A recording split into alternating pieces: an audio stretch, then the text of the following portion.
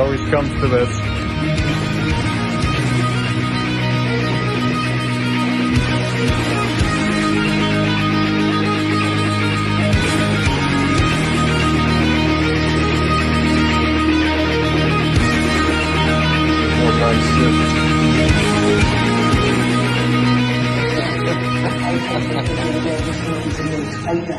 Today I just wanted to do a bit of a different video. I've been talking a little bit about kind of who I am as a person, and there's one topic that I haven't touched on a ton that I really feel like could use its own dedicated video. So I don't talk about my weight loss. I went through a huge weight loss back in 2009. I weighed about 240 pounds when I was quite young. I guess that would have made me about 21, somewhere 21, 20. So that should give you an indication of my age. Lots of people ask me how old I am all the time, but I'm 34. Anyway, in the year 2009, I went through a pretty drastic weight loss. I lost about 90 pounds in 6 months. And it's something that I considered probably to be my biggest body mod, actually. You know, I have a full body blackout tattoo, and before that I had a full body, about 550 hours worth of custom tattooing of all different styles. Really a little bit of everything except maybe watercolor or new school, or you could argue parts of my first suit was a little new schooly. Anyway, I've been pierced well over 100 times, and I've stretched almost all of my piercings. You know, I've obviously I had my tongue split last year, and now I'm doing the third bodysuit. But I consider the biggest body mod that I ever did was the weight loss, and I think that body mods have a way of changing your inside as well. They're not just about changing your outside. And it also likewise had the biggest effect on me mentally, and maybe even in a way emotionally and spiritually as well. It changed my whole identity, changed my weight loss. And I wanted to talk a little bit about how I did that, why I did that, and everything around that. Because sometimes people will see those pictures of me and think, wow, you've changed a lot. And yeah, it's been more than the tattoos. So in 2009, I had been with the same woman for about 4 years. My first fiance, my son's mother, who actually passed away with pancreas cancer in 2016. But I'll get into that a little bit more. She had Crohn's for most of her life. And the entire time we were together, she had Crohn's. And most of our relationship was, for me anyway, was spent either at work or at the hospital with her. And for the entire relationship, when we got together, I was about 170 pounds. But because I wasn't really caring about taking care of myself or even thinking about myself, it was always either working or supporting her. Most of my self-care or self-interest had completely gone out the window. You know, you don't care what you look like in the mirror when you're taking care of someone or trying to take care of someone who's sick forever. And this is by no means blaming her so much as it is giving reason for what happened. I gained a lot of weight in a relatively short time span. I think I put on, just in a few years, around 50 pounds. And what I was always upset with was that no one mentioned it to me. No one ever, it never came up. And oddly enough, my clothes were growing with me. A lot of the clothes that I wore were just stretching, and I wasn't even, or else, I don't know what was happening with them, but I didn't really have to go up too many sizes. You know, my pants would just stretch, or, you know, a shirt can always get looser or whatever. And I was wearing a lot of the same stuff, so I never really realized that I had gained any weight until one day I was going to I hadn't updated my Facebook profile picture in a long time, oddly enough, and I just thought, yeah, I'd like to have a new Facebook picture. And I spent about an hour trying to get one from an angle or from a position that I liked the way I looked in. and just I never looked good. I never looked good in any of the pictures I took. And I couldn't figure it out why I didn't like any of them until I realized, like, all at once, holy man, have I gotten big. Like, and this is not me fat shaming or anything like that, but for me, that wasn't me. I wasn't looking at myself anymore. I don't know how it happened or when it happened, but it seemed like at that moment it had happened overnight. And I remember mentioning it to a few of my family members, and they were like, yeah, you're a little big, but, like, it's nothing crazy, but yeah, I was about 245 pounds, and I didn't really want... And you know, what scared me, I think, is how fast it came on. Like, I had gone up really, really quick, and I didn't think that that was going to be tenable. But I also did... I've always been an extremist. That should not surprise anyone. But I wanted to change that right away. I didn't want to mess with these crazy diet plans and wishy-washy methods and stuff that didn't produce results. And this is by no means my ringing endorsement of the way I did it, but I wanted results quick. I wanted results as close to overnight as I possibly could. I should say that stress probably aided me in my weight loss, because it was around that time that my son's mother and I were splitting up. After many years of just kind of surviving and just trying to make it to the next day, it came to the point where we didn't really know each other very well anymore, and we had a very kind of sad end to our relationship shortly after my son was born. So I think reinvention was definitely on the table for me at that time in my life, and I was able to lose about 90 pounds in 6 months. The first 2 months I lost about 60 pounds, and I was more or less good with where I was. But over the next few months, the rest of it came off, and it just kind of seemed like, even though I went mostly back to my normal eating routines, save for a few things, the rest of my weight just sort of peeled off. I don't know if it was just at that point it was on a trajectory or what it was, if I supercharged my metabolism or what I did, but when I was younger, when I was in that relationship, I used to eat like whatever I wanted after work.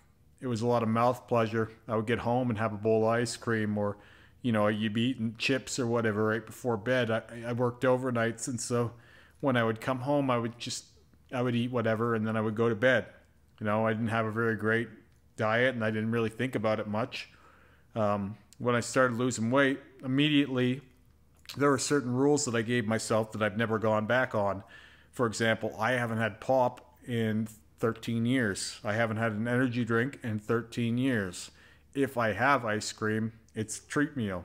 I only do that once a week if I have it. Same thing, if I have pizza, once a week, whatever the case.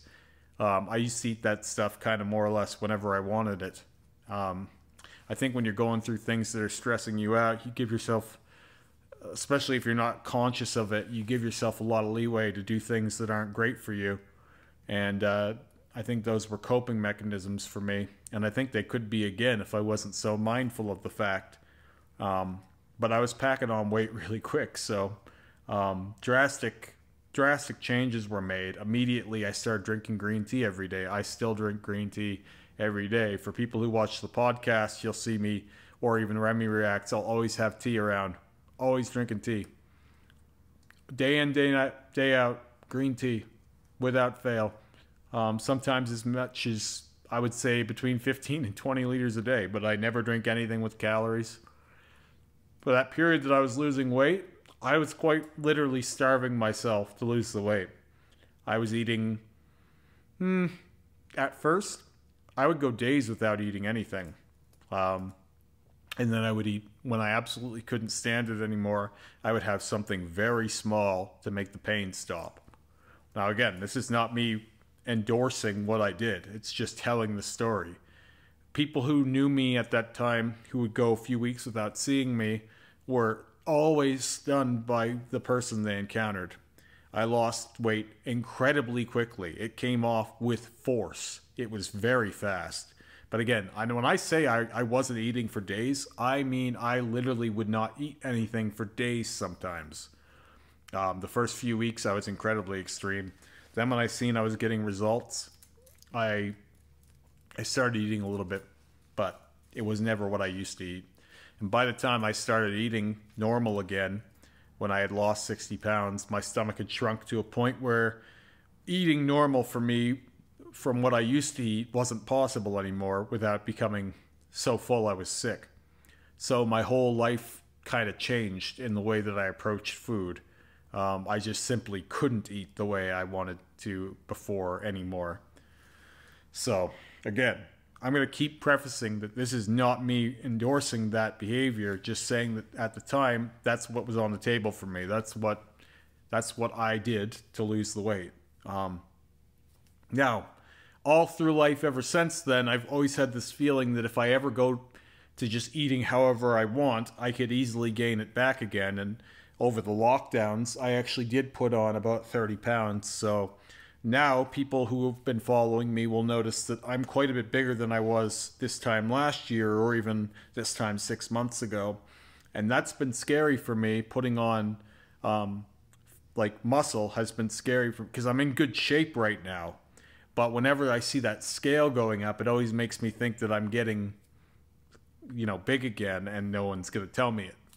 So I guess I have that body dysmorphia thing where it's like, I see myself one way, but then I see myself in Remy Reacts or on the podcast when we do it now and then, and I'm like, holy crap, have I gotten big, right? And it scares the hell out of me. It makes you think, am I doing the right thing, working out and eating? Because getting big, even with muscle, getting heavier, it scares me thinking that I'm getting big in the wrong way.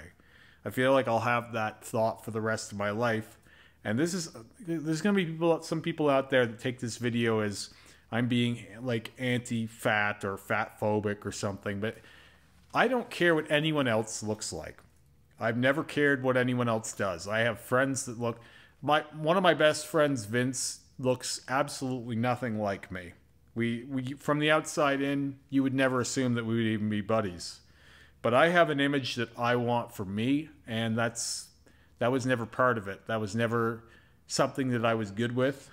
And so the idea of losing my progress that I made all those years, when I see myself about 40 pounds heavier than I was here at the start of 2022, it does cause concern for me, because even though I know a lot of that is muscle and it's been good change, it still scares me and makes me nervous to put on weight.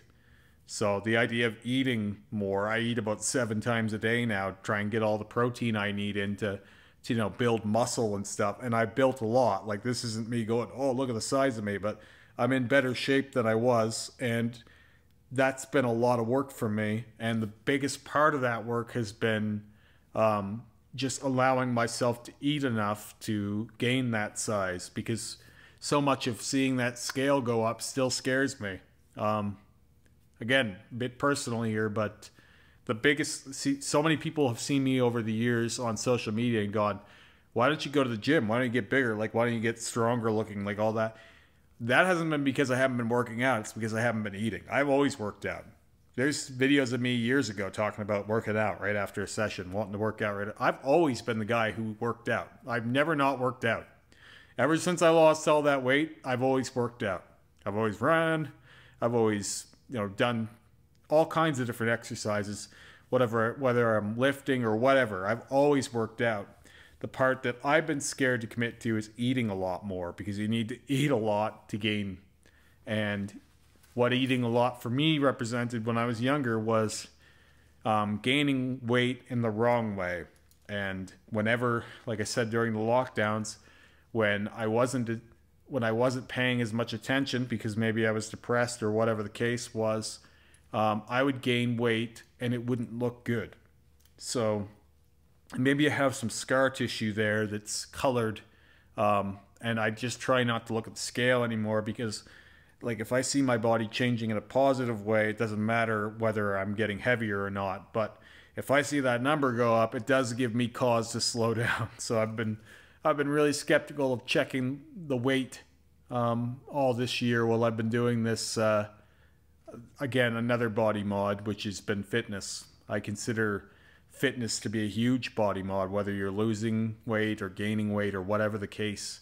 I'd say it's been the biggest body mod for me, and this year it's really taken over for piercings, because I've kind of been done with stretching piercings, and I've even made some holes smaller. What's replaced that for me is trying to get in better shape, but again, that's a lifelong challenge for me, and the biggest part of it is eating more, not just more regimented, and obviously I have a meal plan now and I stick to it, but just the amount that I eat is radically more than I'm comfortable with mentally.